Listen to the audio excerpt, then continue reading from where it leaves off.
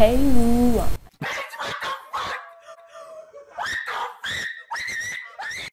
Vu que le Seigneur a décidé que je suis son clown, donc je me suis préparée en tant que telle.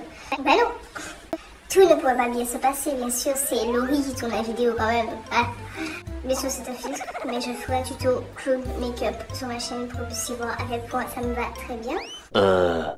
Donc tranquillement je me dis waouh, la vidéo c'est trop bien passé, c'est vraiment waouh, genre pour une fois dans la vie il y avait vraiment zéro problème.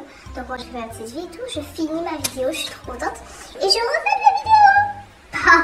Très bonne initiative Laury, sinon je serais dans la merde. Là ce qui m'a appris, je me suis dit bon je regarde la vidéo pour voir comment ça s'est passé et tout, si on m'entend bien et tout. Et ben non, la réponse est non, on ne m'entend pas, tout simplement on ne m'entend pas, genre il y a une petite Hey. qui surplombe ma voix du coup. Donc soit je serai obligée de faire en voix off ou je ne sais pas parce que je ne peux pas retourner vu que c'est déjà fait en fait, genre le produit est déjà fait donc je ne peux pas, il n'y a pas de possibilité de retour là. Pourquoi est-ce que moi, je peux pas être une youtubeuse normale qui fait sa vidéo et tout se passe bien?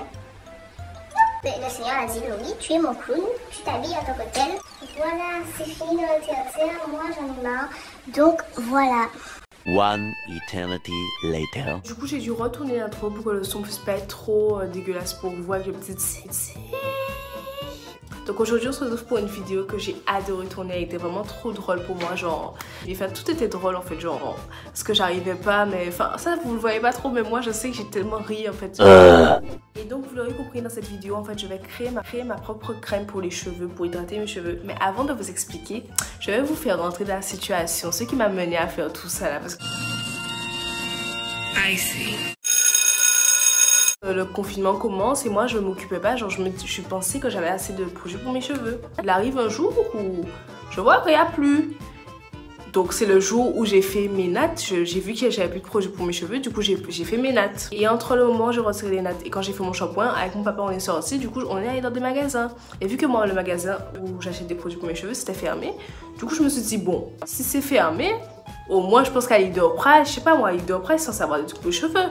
Oui, Laury, oui, il y a des trucs pour les cheveux, mais pas pour hydrater. Enfin, si, il y a des trucs pour hydrater, mais c'est genre ça, en plus de produits chimiques qu'autre chose dans ça. Huile d'amande et d'argan, isoproril, il me semble pas que ce soit de l'amande. Misirate non plus, copritigralique non plus. Enfin, l'amande, elle est placée tout à la fin de la liste, donc ça veut dire que vraiment c'est la dernière chose qu'ils ont mis.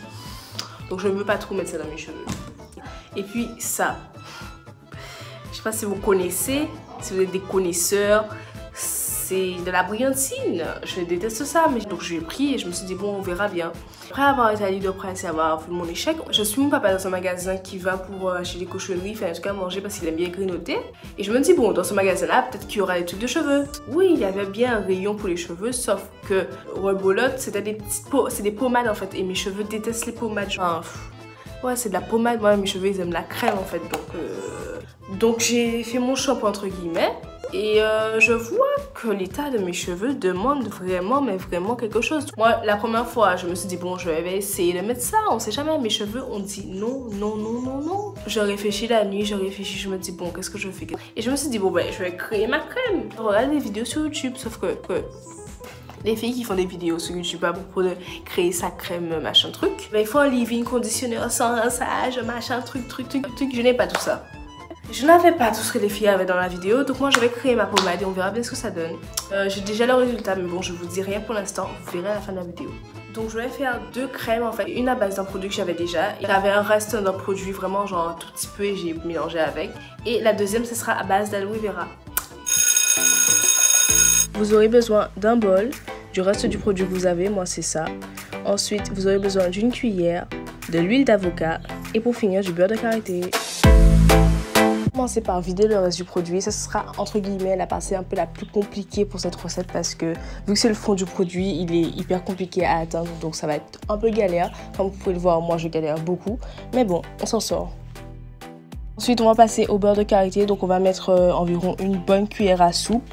Cette recette entre guillemets c'est la plus simple et la moins longue, du coup voilà. Ensuite on va rajouter de l'huile d'avocat, donc là c'est vraiment à l'œil, c'est comme vous voulez, vous rajoutez à l'œil vraiment, c'est comme vous voulez. Et maintenant on va mélanger.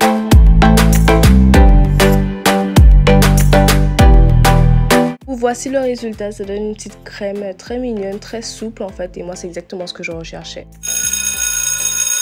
Donc pour cette recette, vous aurez besoin d'un bol, bien évidemment d'aloe vera, ensuite de beurre de karité, de l'huile de ricin, de l'huile d'avocat. Ensuite, vous aurez besoin, si vous voulez, de brillantine, ça c'est optionnel, d'une cuillère pour mélanger, d'un couteau bien sûr, et d'huile de coco. Donc on va commencer par l'huile d'avocat qu'on va mettre en fait à l'œil, c'est vous mettez au fond. Moi j'ai mis tout le fond de mon bol en fait. Ensuite on va rajouter une cuillère à soupe d'huile de ricin.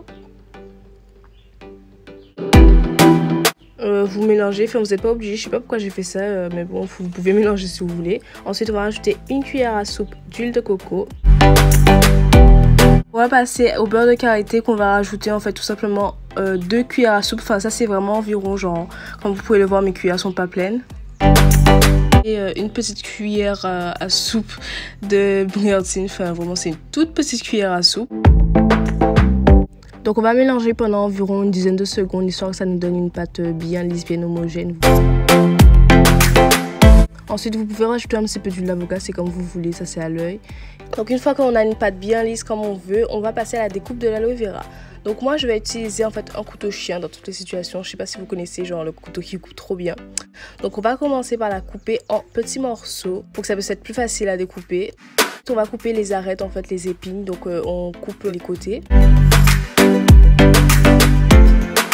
Et une fois que c'est fait, on va en fait couper le milieu pour séparer les deux parties et avoir le jus du milieu.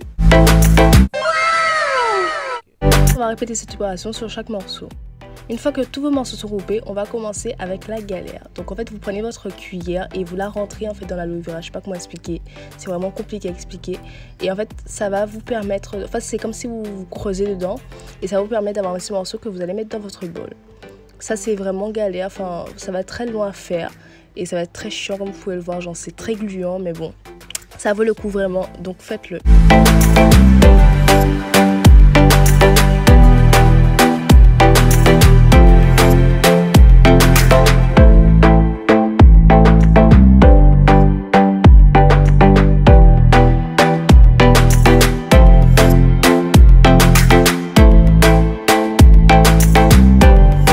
Donc une fois qu'on a fini de tout couper, on va tout mélanger et pensez bien à écraser avec le dos de votre cuillère les morceaux d'aloe vera en fait.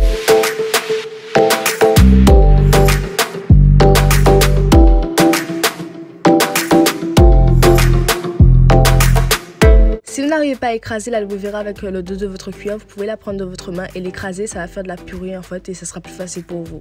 Vous mélangez et c'est fini. Voici mes deux mixtures, il y en a une qui est un peu plus visqueuse et une qui est normale, enfin c'est une petite crème.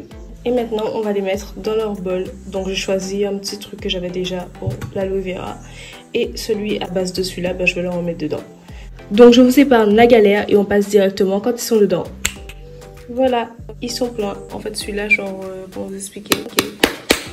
Là, vu que c'est un grand bol, en fait, tout ce que j'ai fait, ça remplit presque rien. Bien, celui-là, il est à moitié rempli. Je crois qu'il est à peu près ici. Et puis bon, s'il me manque, j'en ferai encore. Voilà, maintenant, je vais vous montrer le résultat de ces produits sur ma tête. Trop chou, ils sont tout doux, ils sont trop heureux. Bisous.